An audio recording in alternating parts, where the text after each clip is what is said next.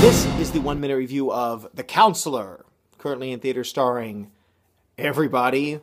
Javier Bardem, Penelope Cruz, Cameron Diaz, Michael Fassbender is in the lead.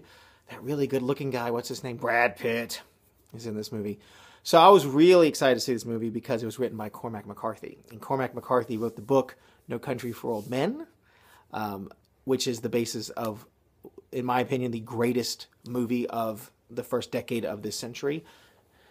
He's also a great novelist, and he hasn't written anything for a long time, and I was really excited to see it.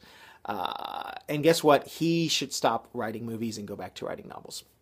Because here's the deal with The Counselor. First of all, it's gross. And I mean, the violence in it is just... The violence in it is...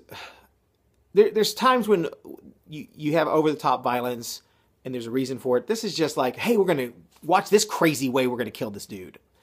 Also, the sexuality in this thing is really gross. There's no nudity in this movie, but it's just sexually, like, just kind of icky. I don't know how else to put it.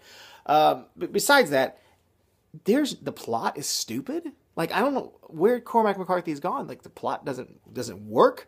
It's, like, just ultra nihilistic, but dumb at the same time. And maybe the worst part is that all of the characters are always giving speeches. Like, okay, at the end of No Country for Old Men, the movie, Tommy Lee Jones gives this, like, speech. And it's philosophy, and it's earned. They completely earn this speech from Tommy Lee Jones. In this movie, everyone talks like that all the time, and it's never earned. So, I know fellow Cormac McCarthy fans, sorry, you don't bother seeing The Counselor.